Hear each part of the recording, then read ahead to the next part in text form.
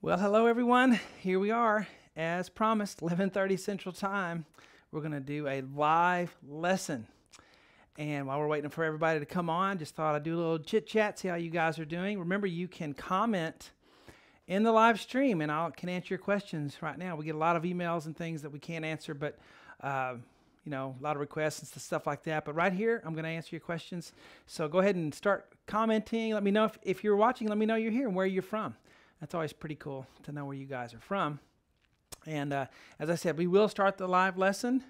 I just want to give everybody a chance to get on who's been waiting for this and to get on to have the live complete lesson.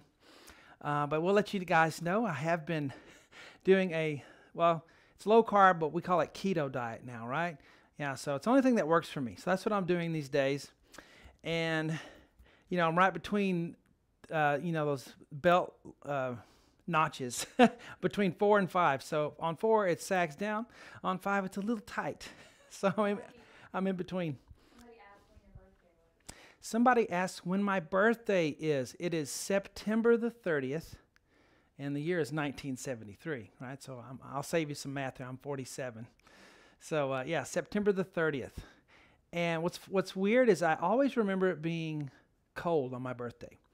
But the last decade or so, right, it's always been hot. That's kind of weird. Weather's changing. But yeah, that's my birthday. Cool. I wonder if Wooter told me he was going to show up. Is he on there yet? He's not, but Andrew Shauna. is here. Teresa is here. Hello, Andrew. Hello, Teresa. How you guys doing? Great. So this is going to be a great lesson. It really is. It's going to be something I've never done before. And it's not just a little part 1 teaser, to get you to go to the website. Those are great. Aren't they? Let you know what I'm up to. But Wooter is here. hey, Wooter, good to see you, brother. Jamie Johnson asked where that accent was from. Okay, so Jamie asked where this accent is.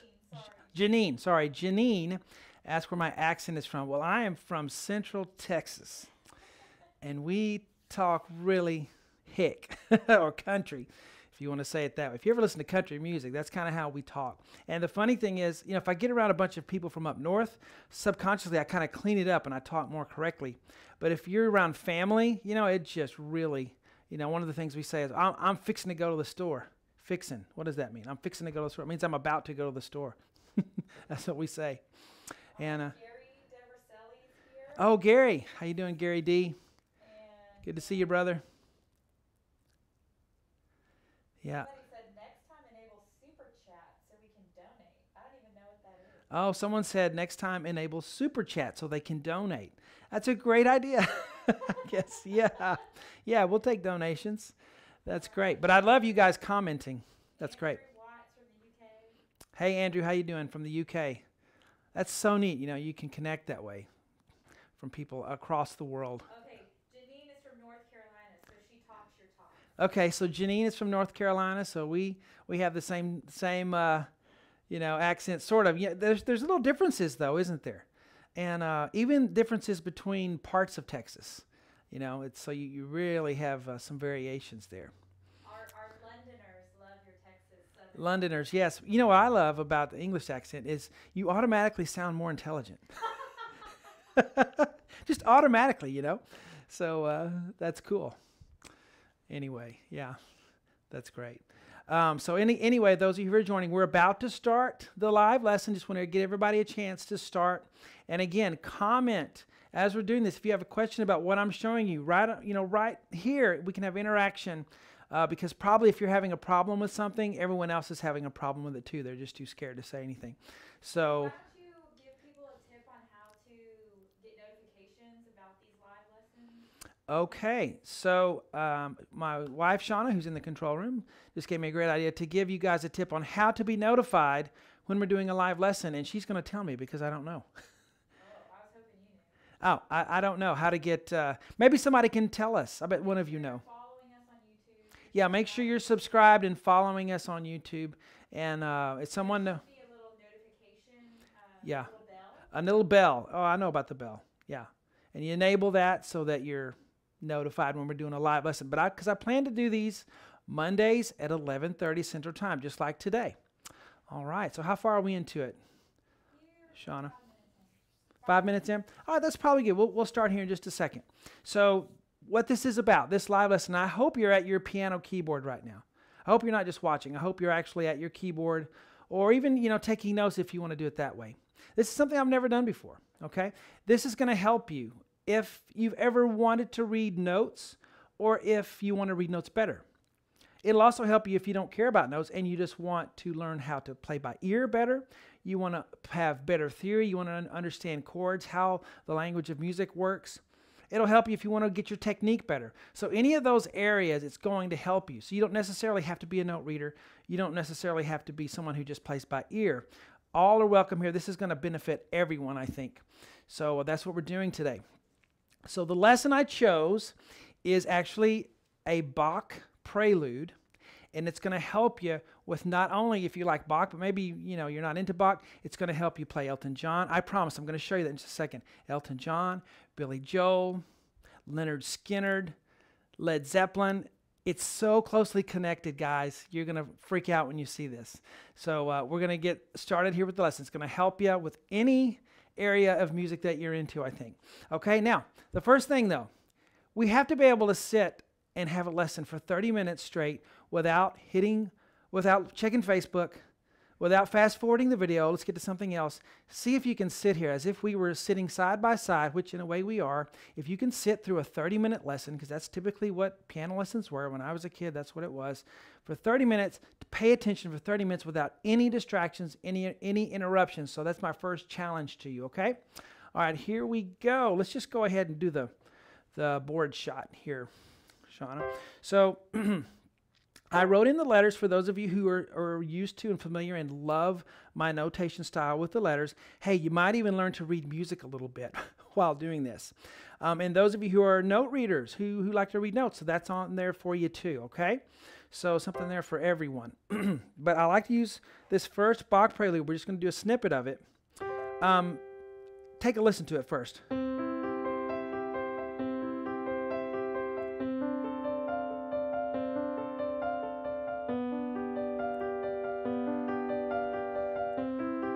Now, I know you've heard that probably. I think Schubert wrote an Ave Maria to it. Very beautiful. Now, what's going to happen here is you just heard a little chord pattern. I'm going to show you something real quick. Listen to this, and we're going to stick with this side camera. Okay? You ever heard that? Okay? Well, listen to this.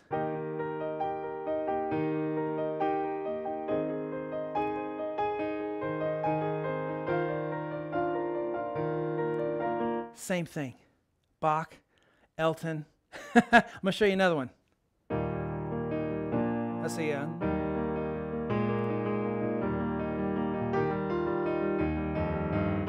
It's Billy Joel. Always a woman, right?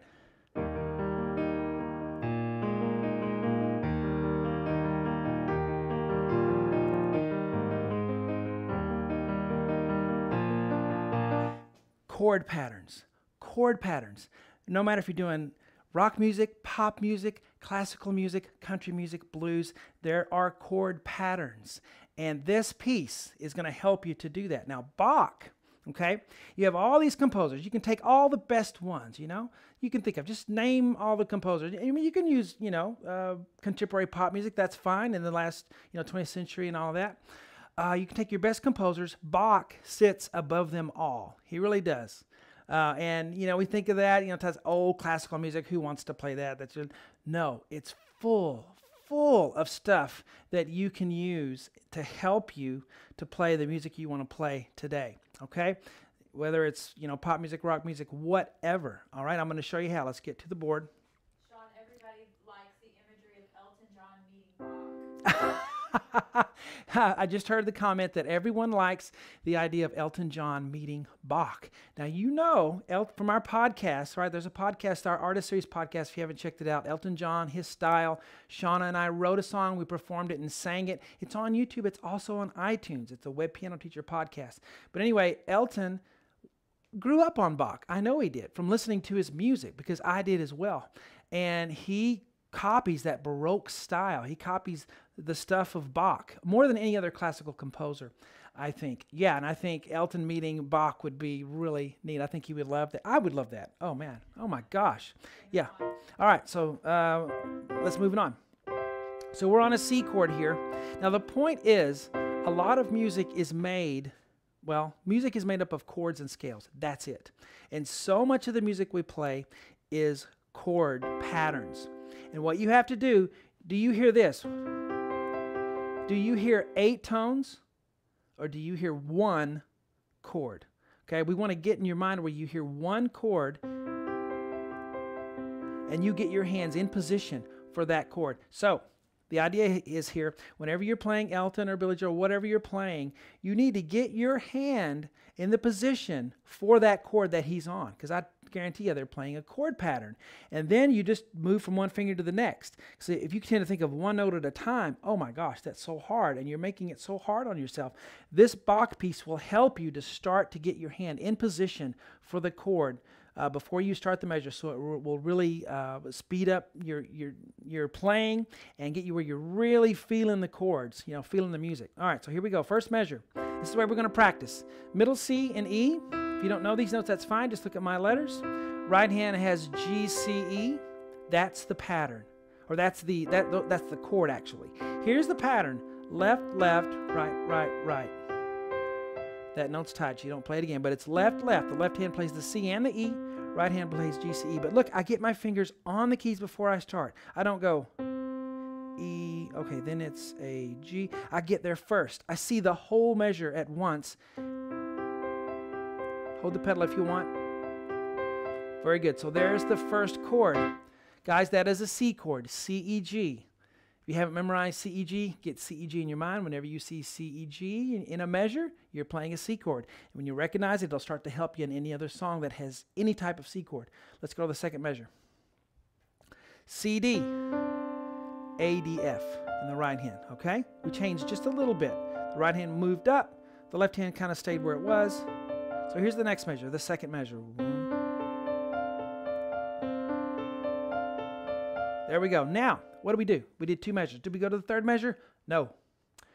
We tie the first and second measure together. That's how we learn. There's an old saying that says, here a little, there a little. Line upon line, precept upon precept. That means little by little, you learn one thing and you get that, and then you go to the next thing. If you spread yourself too thin by trying to learn too much at one time, you get bored, frustrated, and quit. A lot of you have done that, huh? All right, so let's tie the 2 measures together. Here we go. Here's the switch. Get ready for it. Prepare. There.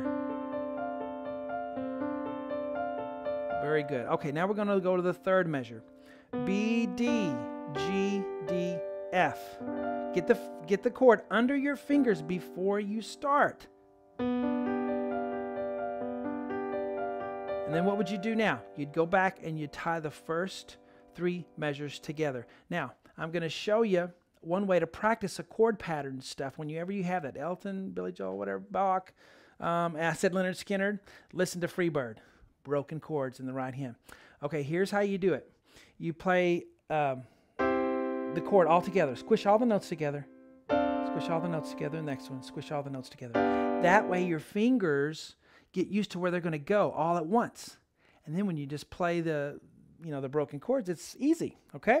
Let's try all 3 measures as we tie. Make our chain a little longer.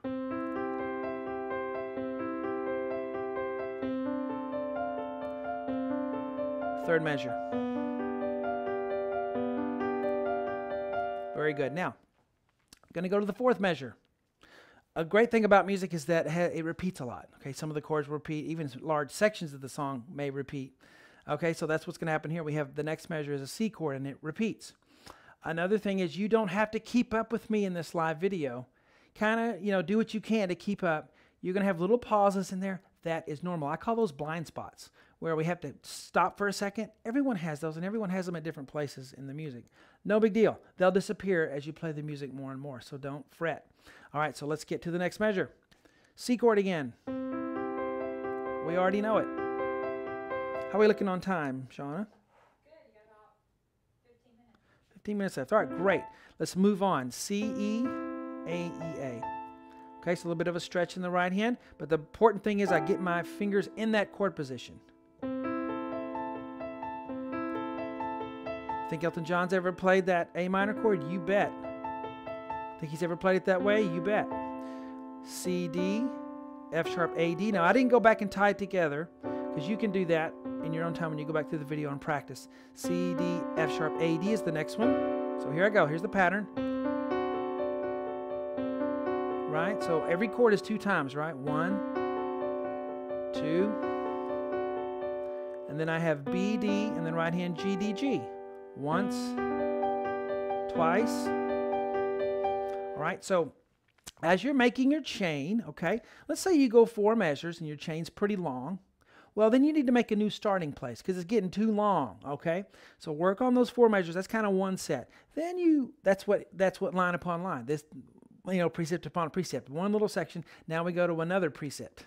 We learn the next 4 measures as a separate thing. So you make a new starting place and build your chain of 4. And then a new starting place. See how it works? So what happens is you may just learn a little bit of the song in your practice session, but you'll really have it and you'll have success. Instead of playing through it and feeling like, man, I stink. I don't want to do this anymore. This is embarrassing, right? You'd rather have success at a small section. That's what we're going for. Moving on. All right, we did the G chord. Now we go, I love this one. Listen to this. All right, in contemporary music, we call that a major 7 chord, C, E, G, B. You ever heard this? Elton John, baby. It's for these 2 measures. C major 7, A minor 7. B, C, E, G, C. Second time. And then the next measure, A, C, E, G, C. One little change. Whenever you're going from one measure to the next, and always notice when a lot of the notes are the same. That way the ones that's different will stand out. The only different note is the bass note, the first one, A, C. Very good. Now this one, remember you can practice like this, blocks. Here's the next one, D, A, D, F sharp, C, so. And then we go to G, B. See, that's a G chord, G, B, D, G, B. All right? So I'll play through that in its entirety in just a second. But what you need to do when you practice this, and this really will help you, all right, you have to be able to sit through a 30-minute lesson, but you also have to have consistency. That means you practice every day at the same time for the same amount of time. Don't practice too short, don't practice too long. Make it the same every time. Have structure. When you play, don't just sit down and start trying to play this. Say, I'm going to do 1 measure, I'm going to get it. I'm going to do the second measure, I'm going to get it. Then I'm going to tie those 2 measures together. Then I'm going to do a 3rd measure, add it. I'm going to do a 4th measure, add it. And then I'm going to play those 4 measures. See if I can do them. And then when I can, I'm going to move on and just make a new starting place and try the next 4 measures. Shawn? Yes? Okay, Wooter has a question about the sustain pedal. Okay. So does he change after the repetition into the new chord? Okay, Wooter had a great question. It's about pedal, sustain pedal. I love this interaction. Bring me your questions. In Bach's day, there was no pedal. So he would have done it like this. But we have a piano with a pedal, and so we add that. I mean, he might have used it had he had it, Bach in the day. But we're going to use it here. What you do, you change when the chord changes. And since there is a consistent pattern of 1 chord per measure, I'm going to do an up-down with my pedal every time I reach the new measure. Okay, so I'm going to say what I'm doing with my foot. Okay, so my right foot's on that pedal. I have it down right now. And when I play the first note of the measure, I'm going to do an up-down at the same time my hands go down. It's almost like my hand going down has a lever that pushes my foot up, down, up, down. So here's my foot. Here's my foot. Up, down, up, down. When my right hand goes down or my left hand goes down. Bump, bump. Up, down. Let me say it out loud. Here we go. Second measure. Up, down. You know what, Shawn? Maybe they can see in that video. Can you see my pedal? How about if I do, okay, out more. Yeah. All right, here we go. Up, down. Up, down. Which side? Right. More. Your hands are. No. Now out. There you go. Okay, here we go. Up, down. up, down, up, down. And you continue that. What happens is most people, you want your foot to do the same thing your hand's doing. So when your hand goes down, you want your foot to go down. So they lift them both and down at the same time.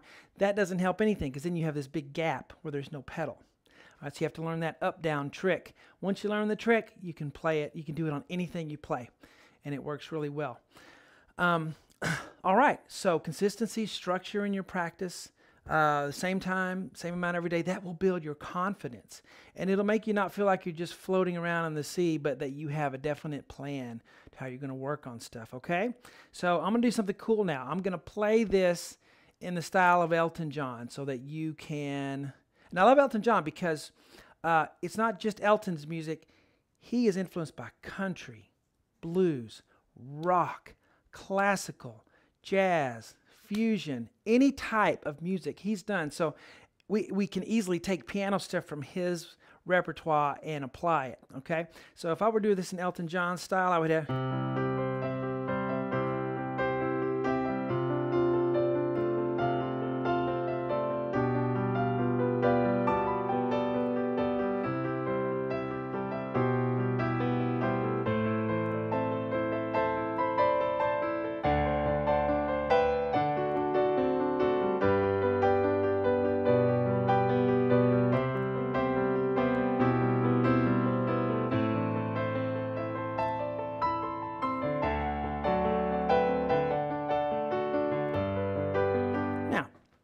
I added some country thirds in there, and I embellished a little bit, but the core of what I was doing was Bach, right?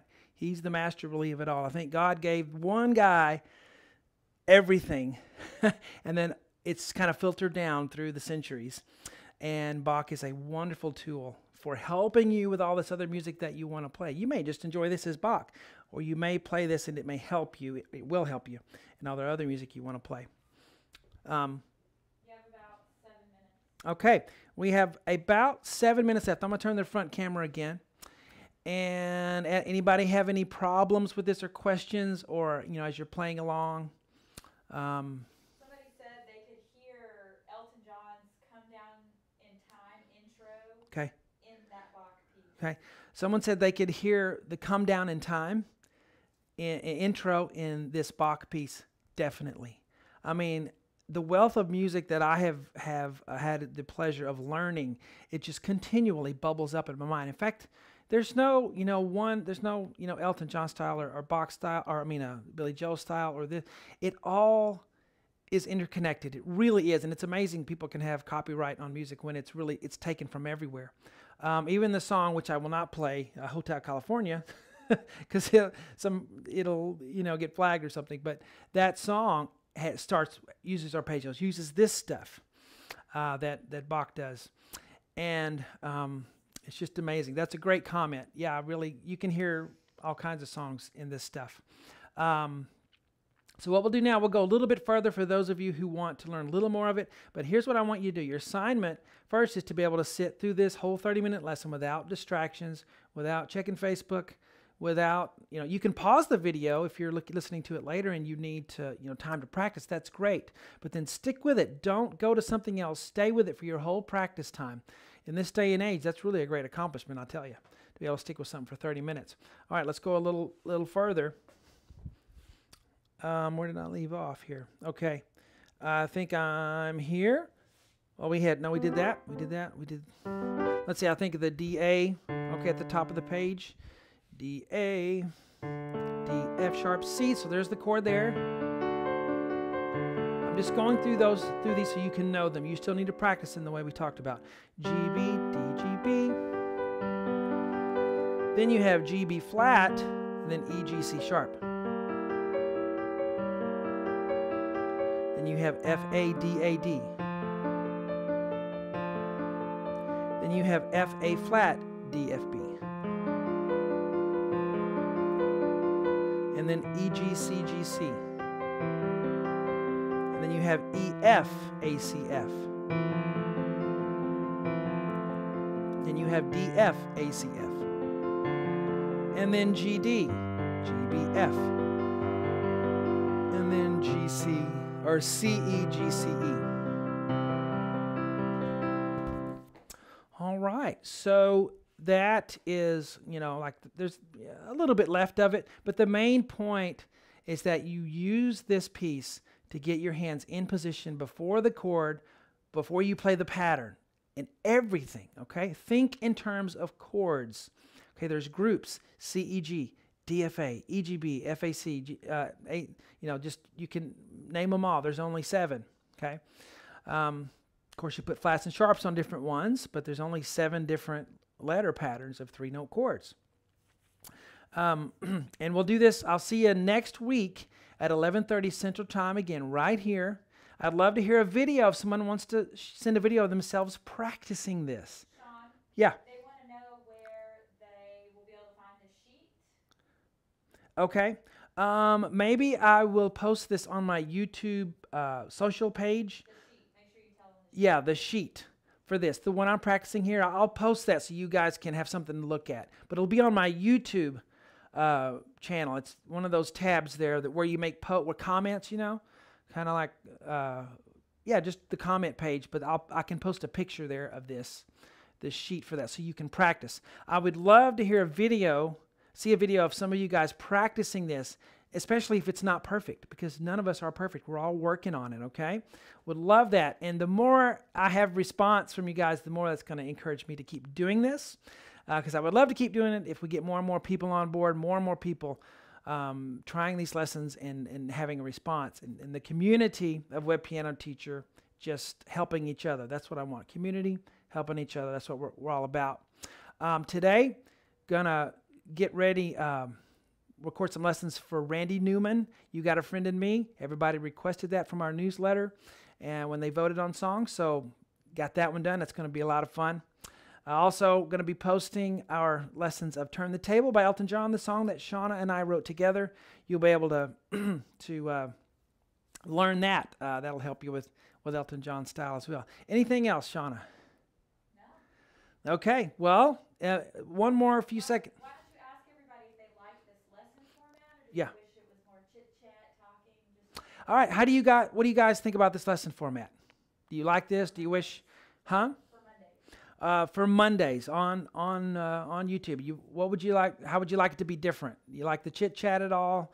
Do you want more of that? Do you want more? You know, just let me know what you think about this, because you know we're here for you guys. We're trying to give something to the piano community online. So let us know. See you next Monday at 11:30 Central Time. Bye bye.